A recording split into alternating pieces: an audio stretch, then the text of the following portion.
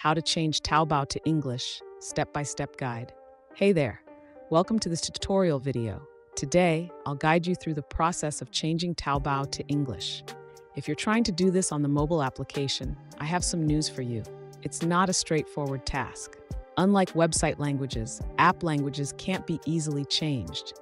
The easiest method is to use a desktop computer.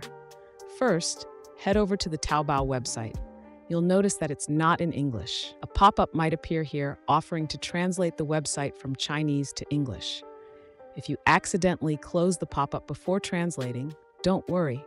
Simply click on the 3 vertical dots located in the top right-hand corner of the screen. From the drop-down menu, select Translate. This will bring up the translation option again. Here, you'll have the freedom to choose any language you prefer. In this case, we'll select English. After selecting your preferred language, click Done. The website will quickly translate into English. Keep in mind that while the translation might not be perfect, you can hover over the text and give it some time to load for better accuracy. And that's it. This way, you'll easily understand what's happening on the Taobao website. Thanks for watching. Drop a comment below if you have any questions, and let me know what topics you'd like me to cover next.